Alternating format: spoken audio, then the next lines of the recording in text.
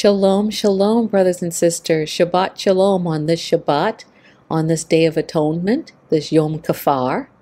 We are so thankful to be able to go before the Most High and offer up prayers of repentance for our sins and the sins of our ancestors. I pray that you are holding on to faith and holding on to hope during these times. No matter what's going on outside, stick close to the Most High and He will see us through.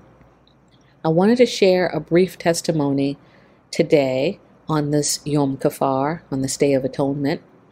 My daughter, who's 13 years old, has a relationship with the Most High, and I am so grateful for that. And she was spending time with the Most High on this new day. She has been excited to celebrate Yom Kaphar, or the Day of Atonement, and she began her day with scripture reading. So she was reading about Messiah and his death and his burial and his resurrection. So after she got through reading in Matthew, she began to just spend time in the Most High's presence, praying prayers of repentance for her sins in accordance with Yom Kaphar, the Day of Atonement. And she said that the Most High spoke to her and said to her, "Go wash your hands." And she said, "Most High, I've already washed my hands." And He said, "Wash them again." So she said, "Okay." So she went to the bathroom and He said to her, "Wash your hands really well. Use 5 squirts of soap."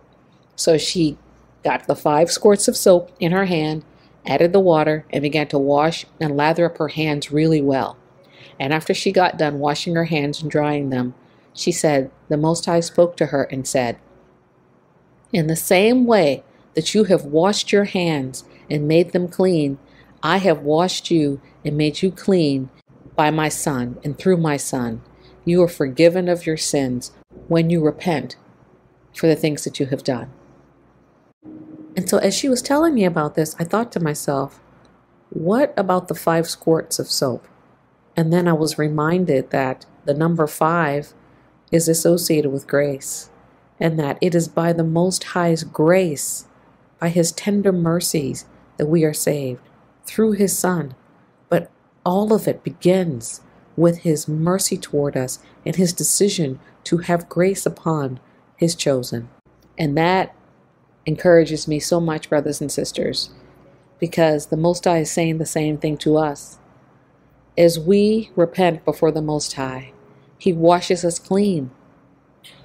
He washes us clean by and through His Son, the eternal Lamb, the eternal sacrifice. That was a wonderful reminder on this new day of the Most High's faithfulness to forgive sin and to receive those who come before Him humbly and repent. No matter how old you are, no matter how young you are, no matter what your condition, no matter what your station, if you repent before the Most High, He will receive you and He will issue forth the atonement, the personal atonement. There's a lot going on in the world right now. There's lots of talk going on right now about the possibility of nuclear war. And as we search the scriptures, we know that it is coming. But we are not as those who have no hope, brothers and sisters. We are not to fear. The Most High spoke to me yesterday, and He said that we are not to fear, that the things that are coming upon the earth are not happening to us, they're happening for us, and that as long as we remain washed in the blood of the Lamb, clean, having faith toward Messiah and obeying the Most High's commandments by and through His Ruach HaKodesh, we have no need to fear. No need to fear. Don't fear the chamber rattling. Don't fear the threats of war. Don't fear the threats of famine. Don't fear any of it. If you have been listening to the Most High, you have been preparing as He has been instructing us to prepare. And if He has not instructed you to prepare, then He must be planning to provide for you through and by someone else. Fear not. Fear not, brothers and sisters. Well, thank you for joining me once again on the channel, brothers and sisters. And thank you for celebrating with me the Most High's faithfulness to forgive sins, and to cleanse from all unrighteousness. On this Day of Atonement, may we remember the sins of our ancestors, and may we never repeat them. May we remember the atoning sacrifice of Yahushua HaMashiach, our kinsman redeemer. May we remember that weeping endures for a night, but joy comes in the morning. And yes, we are still in the land of captivity, but soon we will be going home. The Most High is hearing our prayers. Keep them going. Keep crying out. Keep crying out. Keep crying out.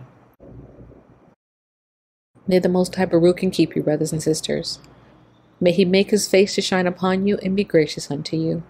May He lift up His countenance upon you and grant you shalom, peace, and more peace, as we spend this day afflicting our souls before the Most High and offering up prayers of repentance.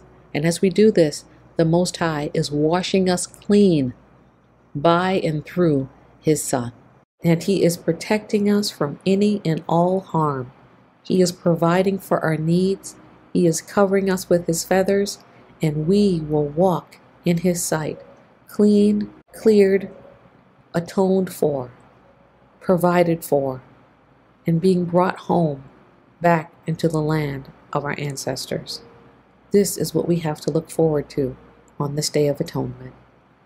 Shalom and shalom.